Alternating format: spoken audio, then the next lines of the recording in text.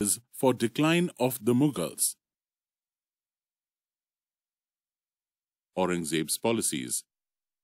Jagirdari crisis. Annexation of Deccan and Marathas. Agrarian crisis. Battle of Karnal. Aurangzeb's policies.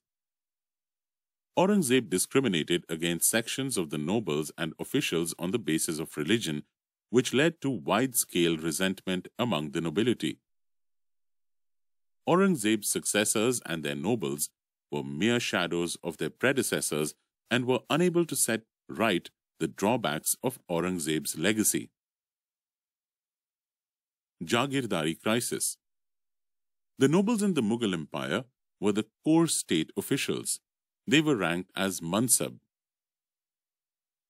Each holder of a mansab, called mansabdar, was paid in assignments of land revenue or jagir. In turn, they had to maintain a requisite contingent of troopers. These troopers were paid and maintained out of the revenue of the jagir. They formed the base of the mansabdar's power and assisted him in the collection of land revenue. The availability of jagirs and the ability of the mansabdars to collect revenue from them thus became two crucial prerequisites for the effective working of the system. Mughal decline can be seen in the failure towards the end of Aurangzeb's reign to maintain the system of the mansabdar jagirdar. Annexation of Deccan and Marathas. The absorption of the Marathas and the Deccan nobles into the Mughal nobility led to the subsequent shortage of jagir. The sudden increase in the number of nobles caused due to the expansion of the empire into the Deccan and Maratha territory created a crisis in the functioning of the jagir system.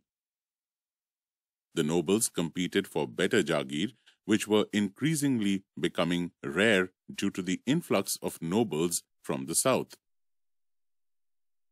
The logical consequence was the erosion of the political structure.